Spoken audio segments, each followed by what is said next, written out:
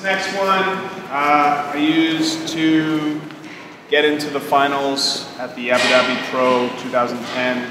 Fought a really good, well, now black belt. So match started here. We ended up getting grips. Classic way to pull is to go foot on the hip, fall to your shoulders. Don't want to fall this way. And as I do, notice this leg is straight, this leg is bent. That relationship switches. So the left leg bends, the right leg straightens. Now there is, yes, there is an arm bar right here. But the higher level my opponent, the less common that finish is going to be. So once I get to the side, I like to swing back to De La Riva. Now Richie had good leg position. His knees kind of pointed out, so I wasn't able to get a grip or a De La Riva hook. The rule is my foot needs to be at least by his butt, my butt has to be by, if not on his foot, to get a good De La Riva hook. So same as we did before, we lift our hips and we move ourselves over. Here. Now we have a De La Riva hook. Now, this is probably the move I've gotten more in tournament than any other, at least the sweep part. We're going to stretch our partner out here. Notice my elbows don't come tight to the body. They flare high and wide. But I'm kicking strong at the same time. So I'm pulling strong as I'm pushing strong. Here. Now, the move is this. Here. That's actually not the move, but that's the setup for the move.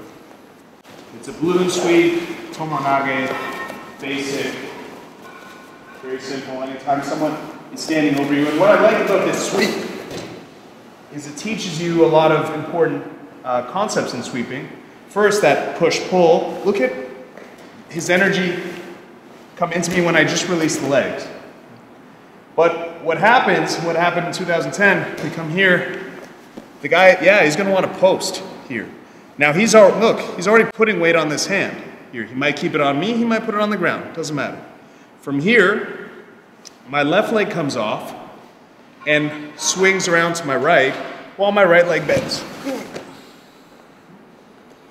Now, we'll often in this move end up a little stacked. Stack me a little more. So the problem is finishing when we're already stacked. I already made some mistakes if I allowed him to get this deep on me. So one very simple way to get out of a stack, you have to control that wrist here. This hand goes not third arm, it's the fourth arm. And I spin myself out from under him. Okay. I would prefer that my shin were here, because it allows me to kick his head under a bit. But if it doesn't happen, it's not the end of the world. What I do want from here now is to grab, ideally, his far ankle, palm up, pull it over my face, and now we're here.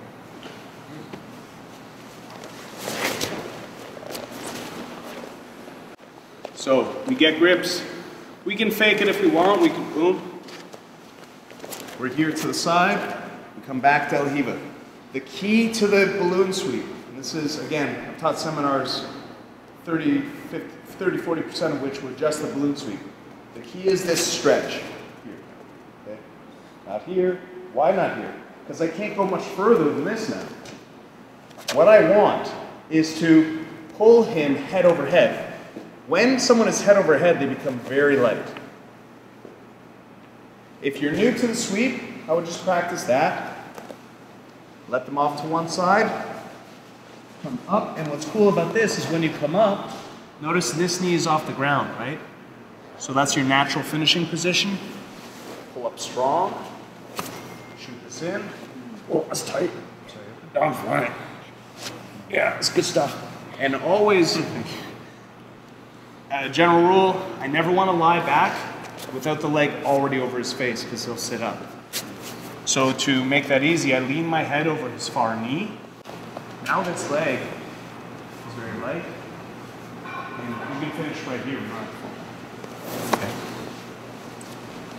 So a great finish for you, even if you don't finish them upside down. We're here. Boom, boom. Here, here. Stretch them out. Pull him up, he posts, I let him off, and boom. I'm stuck, no problem. Spin under, grab the far leg if you can. If you can't, start with the close one, and we're here. Anyone need to see it again? Yes.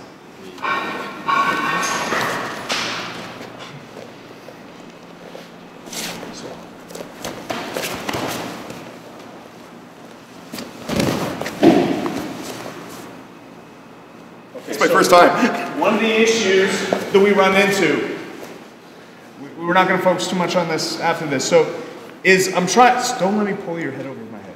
So when they've got good base, now there's no way I'm going to just pull him. Even if I stretch him, don't let me. I'm not going to pull him on top of me, but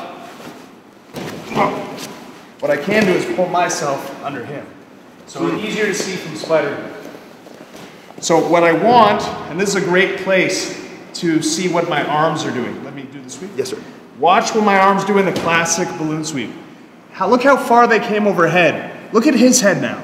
If I had stopped here, which is very common, look at our head relationship. We're here. Now he wants to touch his hands to the ground. We just, as he's about to, we just create this little rainbow, take it away from him. Okay? So where this next detail, he's not letting me pull him over. I pull myself under. And now this hand motion continues, and now we're back in the party. Let's do it on 2, 1, 2.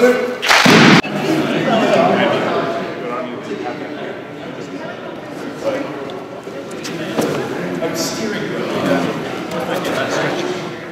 here, now here. I'm actually looking for this one. It doesn't matter that it's there. So here, I drop that off and I swing up. So What am I doing? you're kind of rotating the guy, old school, helicopter armbar, which is more articulate. But just stand up. Oh, just drop me into it. Put weight, right, put weight on, boom, that helps me rotate. Right. I'm actually not dropping. That foot stays under the hip, and your weight pushing down is what rotates me. Okay. May I try that first?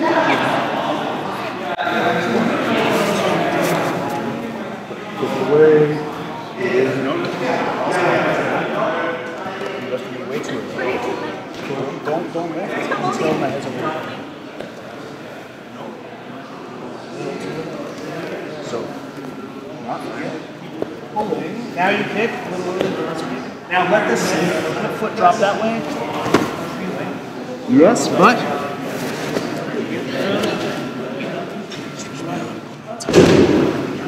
Yes, now, when it drops, keep me on it. Keep me on it. Boom. Oh, I see.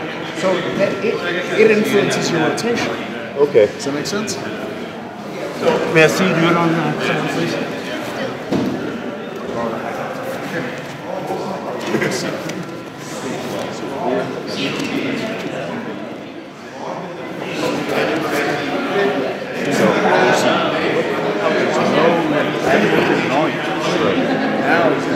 What's this one? Yep. Up here? So this weight is what inverted.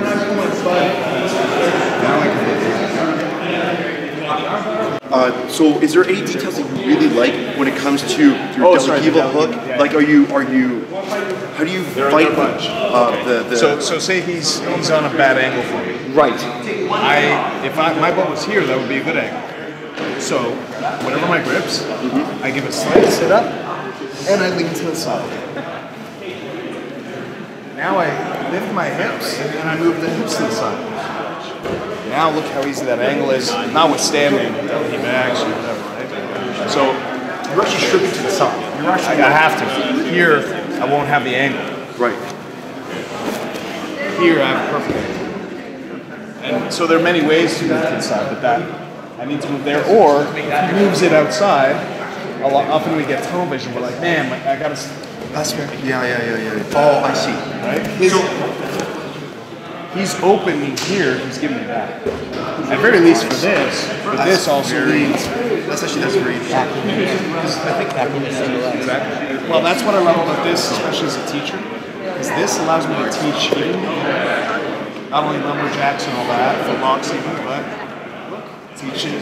Single leg. Look how easy a drill that. Boom. X guard